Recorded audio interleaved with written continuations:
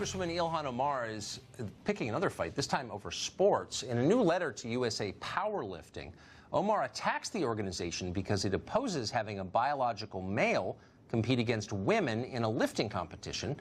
Omar claims, ludicrously, that biological males have no advantage over women. That's in defiance of about a million years or so of evidence to the contrary. It doesn't matter, though. Omar's letter is just the latest case of powerful people on the left bullying anyone they can't control. You saw the same thing with the gay marriage debate. Any Christian-owned bakery that doesn't want to bake a gay wedding cake risks fines, lawsuit, and ruin. Okay, so those are the new rules. So what about Muslim-owned bakeries? Do the rules apply there too?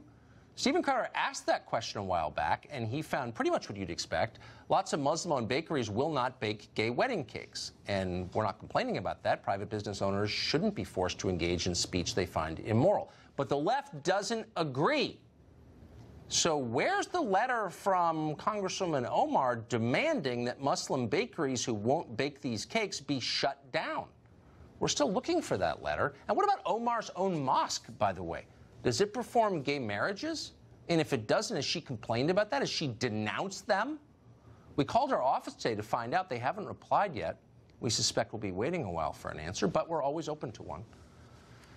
Congresswoman Omar is starting a lot of fights recently. For a newcomer, she's in the center of many news stories. Today on Capitol Hill, she berated the new envoy to Venezuela, Elliot Abrams, accusing him of being a liar and attacking him over the Iran-Contra affair that took place more than 30 years ago. Here's part of it.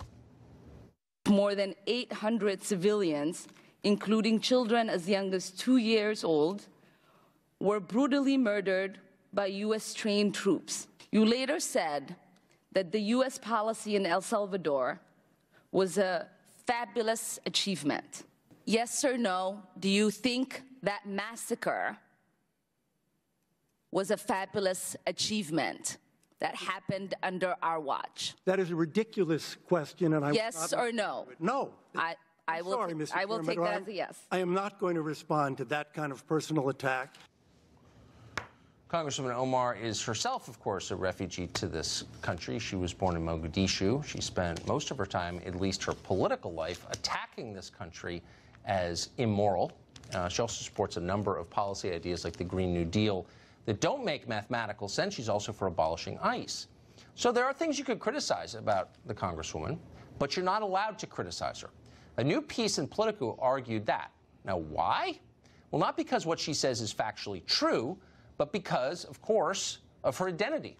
Quote, the GOP strategy risks a backlash. A party that has problems with women and minorities continues to focus its attacks on women of color, end quote. Not on women it disagrees with, but on women of color. Their color is the most important part to the people at Politico. MSNBC agreed with this, of course. In a segment yesterday, one of its guests said that it was, quote, not a good look for conservatives to attack Congresswoman Omar because she's a woman.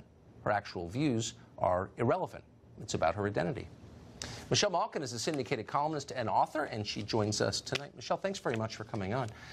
I think a lot of things about this, but one of them is that the rest of us are deprived an interesting debate over the issues when that debate is shut down on the basis of immutable characteristics. You know, you're this color, the person you're talking about is that color, no more conversation. We don't even get to hear what the issues are. Yeah, it is cheating the American public of a true, honest, and vigorous debate on very important policy matters. And I also feel a little bit left out, Tucker, because this immunity shield is only provided to certain privileged women of color who claim a certain ideology. Over the last 25 centuries, I've never had this privilege. Who's handing out the Wonder Woman bracelets that can deflect all bullets of criticism? Because I've never gotten one. And it's that double standard of the attacks that women and people of color who are conservative or limited government or libertarian never enjoy that Ilhan Omar has. And it's not just the left that claims this privilege for these radical, racist, hateful women like Ilhan Omar. Unfortunately, you've got enablers in the Beltway who call them conservatives, like Jennifer Rubin at the Washington Post, carrying water for these people. And you look at the hearing today that you showed a little clip of. What was that? It was coordinated kabuki theater. Code Pink has achieved its dream of having essentially an ideological intern now sitting on the other side of the aisle carrying water for them.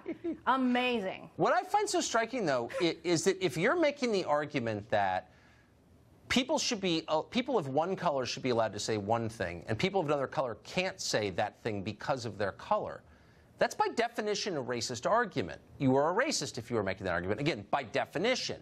And yet it's the same people who make that argument who are always denouncing everyone else as racists. Yeah.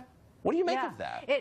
Well, you know, I've diagnosed this, at least online, as what I call Silicon Valley Sharia. Because the perfect example, of course, is that Ilhan Omar is allowed to tweet these heinous, vile things, while a Jewish woman who was the first to criticize her before she was elected, when people should have been listening, Laura Loomer, is banned from Twitter. This is insanity when you have Louis Farrakhan, I guess a man of color, who's allowed to call Jews termites on Twitter. He's still on Twitter. And Ilhan Omar is still on Twitter. And the brave critics of jihad and this narrowing of what's allowed in public debate are increasingly being deplatformed. And it is because these people on the left smell fear, Tucker Carlson, that they've been able to get away with it. Well, I totally agree with that. And it's because the cowardice of a lot of people in Washington who should be defending their people and the right to speak honestly in public have run away and caved. I agree with that completely, Michelle Malkin. Thank you for saying that. Michelle Malkin, as always.